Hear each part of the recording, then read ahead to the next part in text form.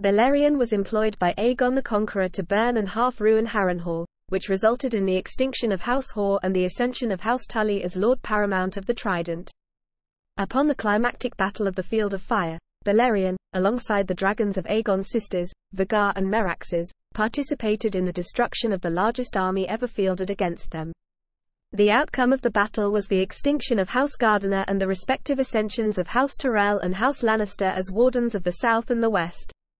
Aegon would also deploy Balerion in burning several castles across Dorne throughout the First Dornish War alongside Visenya and Vhagar to avenge the deaths of Rhaenys and Meraxes. Following Aegon's coronation as King of the Andals, the Rhoynar, and the First Men, Lord of the Seven Kingdoms, and Protector of the Realm, Balerion used his fiery breath to melt the swords of his riders' defeated enemies and forge them into the Iron Throne. During the uprising of the Faith Militant, Aegon and Visenya's son, Maegor the Cruel, mounted Balerion and burned down the Sept of Remembrance with hundreds of members of the Faith Militant inside.